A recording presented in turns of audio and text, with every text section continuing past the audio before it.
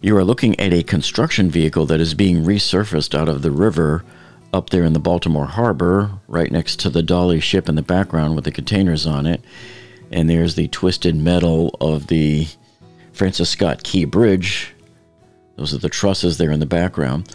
So this was underwater, and they are salvaging it now. You can see the water draining out of it. We don't know where this video came from, but I doubt that it came from the Unified Command because it wasn't on any of their press releases. And they haven't really given us a whole lot of information whenever they've recovered anything related to the construction vehicles or the workers. But here it is being lowered onto a barge. I don't know which barge this is. If I had to take a guess, it's probably the Chesapeake 1000, but I'm not entirely certain. Well, guess what, folks? The conspiracy theory people, they're going to have a field day with this story. Because, as you know, they like to bring in their ignorance with them into the comments. And you know what they're going to be saying. They're going to be saying, look at that truck. It looks brand new. Where's the damage on the truck? Why is there no damage? How come the bridge is all twisted up and everything, but yet there's no damage on that truck? This thing's fake. You know, well, guess what? I answered that on a previous video on this series here a couple of weeks ago. See, we all by now know this famous scene here from the Stream Time Live. So there's the collapse. There's the construction vehicles with the yellow blinking lights on the right side of the center of the span going into the water. So let's take another look at it much slower. Look at the blinking yellow lights as the bridge is collapsing there. So there's your vehicles. They're going down, and it just looks like they're going in real easy into the water. So let's take a look at it now a little bit. We'll step through it. And I just want to bring us up right up to the point where you can see right here all of the construction vehicles, and the lights are blinking. You can see the yellow flashing lights on them, right? So they're working, everything's still functioning, even though the bridge is collapsing. The vehicles are still sitting right here, and the yellow lights are still flashing on them, no problem. There's your 4 vehicles, still no problem. This one right here is probably 40, 50 feet up in the air. But look, as we get closer and closer, right here, I can see the yellow light is still blinking on this truck. So they're all still fine. There's nothing wrong there. And even the road hasn't collapsed there.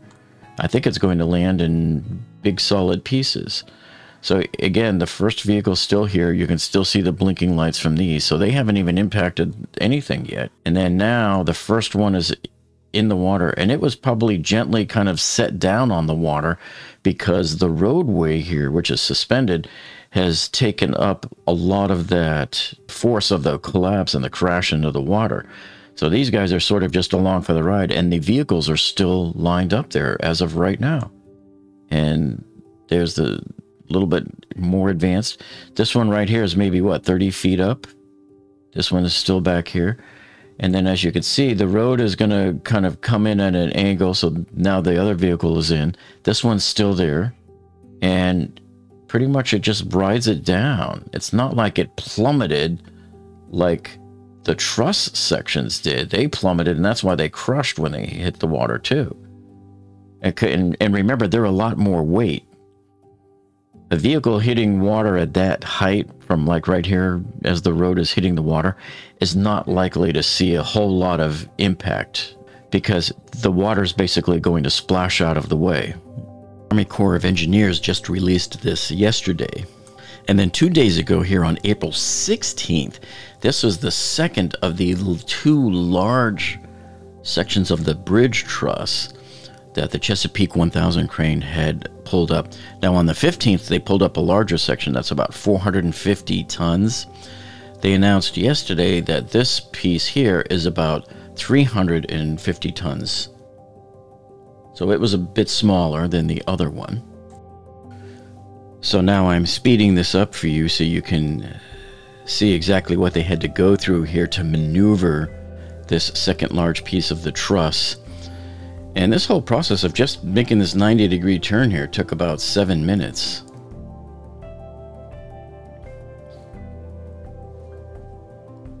And then they're going to barge it off over to Sparrows Point, where they have that 10-acre site, and they're going to drop it off there and then dismantle it piece by piece. And then here is video that was released yesterday by the Army Corps of Engineers, showing that second bridge truss section that was brought into Sparrows Point. So this one was actually excavated on the 16th. So that was 2 days ago, and here it is pulling into port there at Sparrows Point with its cargo. And they're about to lower it onto the 5-acre site there for dismembering. And here is another view from the Army Corps of Engineers as they remove that second large section of the bridge truss. And they begin to escort it all the way over to Sparrows Point. Now I've sped it up for you here. And keep in mind, while they're doing that, the Corps of Engineers are still busy with the clamshell dredge buckets. They're going down in that water, and they keep coming up with more and more debris. Still working like gangbusters, cutting up all the other sections of the bridge trusses in preparation to get them moved out of the way. And they just keep on bringing in more barges and more cranes. It is crane central there, man. This almost looks like the city of Dubai. But look how many cranes it takes here. They start attacking these different sections of the bridge truss to lift them up out of the water in order to get them out of the way and clear this channel. And they sometimes have to work in tandem to lift up all of these trusses out of the water. And here's some photos that the Army Corps of Engineers supplied. And you can see here, look at all of this pile of debris. And look, they actually have some corrugated sheet metal there too. And that's what it looks like when they're transporting it over to Sparrows Point. And when they get it there, they catalog it, they film it, and then they start processing it. And the enormity of these scenes is incredible because that crane is really tall, sort of misleading. And of course, the metal shear machine is still going at it. He's hungry. He's eating well tonight.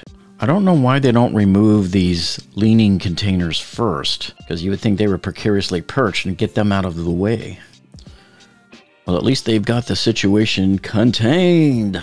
And then check out how many guys it takes to work on one of these just to get one lifted off. That's pretty amazing. And then check out what these guys are doing. So you can see these guys have been quite busy. And when you look here at what they've been doing, look at this truss here from the bridge. So they've already sliced through all of these here, and the upper portion above the water has already been removed.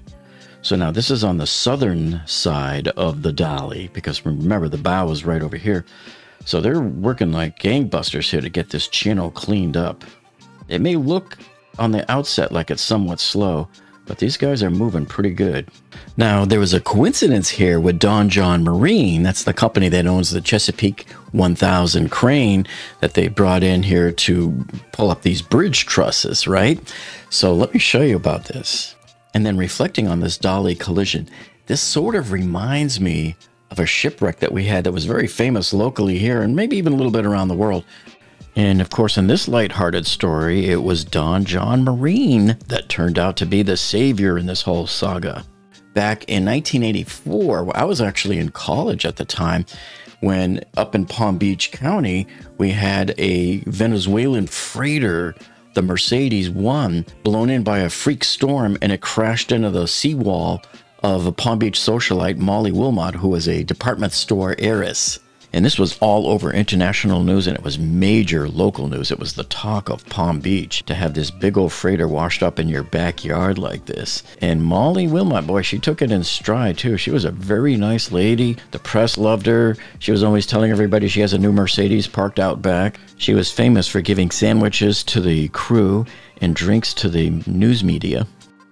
But guess what? Donjon Marine showed up and saved the day. It supposedly took almost 100 days to get that ship out of there. She was stuck with that eyesore for a couple of months. So this was indeed quite the media show there, as you can see. And the ship was eventually towed offshore from Fort Lauderdale, where it was scuttled with 350 pounds of dynamite. And there it goes in the background there, leaving Molly's backyard. So what started on Thanksgiving weekend in 1984 dragged on a good couple of months all the way into 1985, into January, till they finally got it freed in February. Now here's something else that's kind of interesting too here that will jog your memory as well. Oh, this just keeps getting better, folks. What are the odds of getting two major stories out of Palm Beach County there in two properties side by side? Because what do you think is right next door to Molly's property? So there's Molly's house right there. There's the Mercedes, of course, the Mercedes one. And what do you think this is right here, folks? Does this look familiar to any of you? This is the Kennedy estate right next door. And the Kennedys have owned it since 1933 there. But what do you think happened on this estate that created such a national news? It was another one of those trials of the century when William Kennedy Smith, who is the nephew of Senator Ted Kennedy, was accused of doing the unthinkable to a woman that they had met at the All Bar, a famous bar in Palm Beach at the time, and brought her back to the estate. And supposedly he took advantage of this woman. That was the allegations, and that was the trial of the century there at that time. This was before the O.J. Simpson trial, although William Kennedy Smith was acquitted because he claimed in defense that it was consensual between two adults. And since it was hard to prove that it was anything other than that, since the prosecution could not prove beyond a shadow of a doubt, the jury ruled not guilty. But what are the odds that in this area right here, you have two major national news stories that took place within a few years of each other? Oh, and just a reminder, if you're enjoying this video, be sure to watch this other video that I did in the FIU bridge collapse. You will love that one of my best ones yet. And then check out this other video here also on how to install laminate flooring in your house, because I do all sorts of engineering projects here for you. So thanks for joining us today, and we'll see all of you on the next one.